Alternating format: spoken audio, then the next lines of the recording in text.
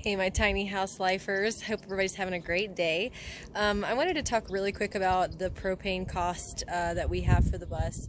It's not something that I really see a lot about, but that cost does vary every month and depending on, where we're located. So today, for instance, I got 2 propane, just like regular barbecue 15-gallon cylinders for $15 a piece at Walmart, and then the gas station that's just right down the road is $19 per exchange.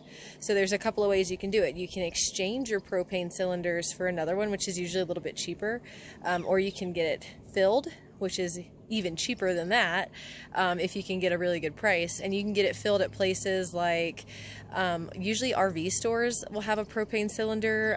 You can search for an AmeriGas or what are some other places, like gas stations sometimes fill up propanes if they have the cylinder and the hoses. You'll kind of see a setup. RV parks usually have places where you can fill up your propane as well.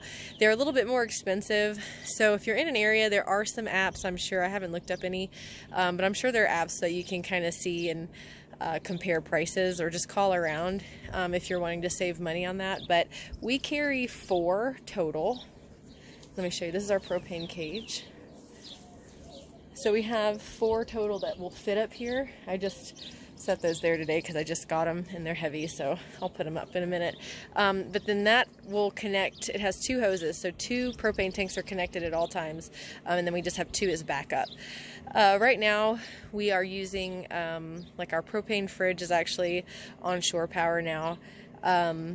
We're not using our furnace, which is propane powered. The only thing we use propane for is hot water, and there's 4 of us. We take a shower every night, and the stove. So our stove and oven take propane, but I also have a toaster oven that I use as much as possible when we're plugged in, so I can kind of cut that cost down on the propane. So again, if we're plugged in, my fridge, it doesn't have to suck up propane, so that saves me some money. So about once a month, I'm going through 2 of those. That's $30 here locally. I've found places as high as, I think it cost us like $75 for just 2 tanks in South Louisiana. So you have to be really careful. This was way before we knew about any of this, about different prices everywhere. Tractor Supply, I think you can get your tanks filled there too, for like, when we were in Washington, we just hit up a lot of the gas stations. They had like rewards programs, Circle K's, Giants, just different chains will have rewards programs, so you can get points as you're exchanging your propane, and then eventually that usually adds up to money that you get off. So you can kind of get coupons and rewards for going through the same place, and then maybe putting it towards the purchase, of future propane tanks.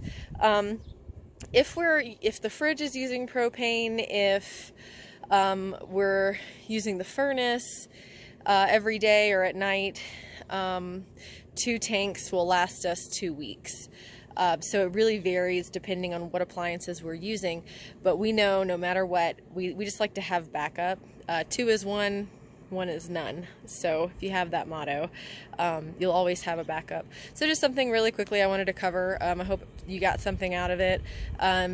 That's just one of the things I wanted to know before we hit the road. And an expense I didn't really factor in and didn't really know about. But yeah, so, plug in when you can, have different appliances if you can, like for adaptability to help save money on certain things. And yeah, like we just actually also got a coffee pot because we used to use the pour over method for our coffee right now. But we had some friends over, so we decided to just get a cheap, $11 coffee pot at Walmart. Well, that's saving us on propane now because every morning we're not having to heat up the teapot. We're just, starting the cheap old coffee pot. So, just a couple of different things to think about whenever you're building your bus or about to hit the road. I hope it helps. Later, guys.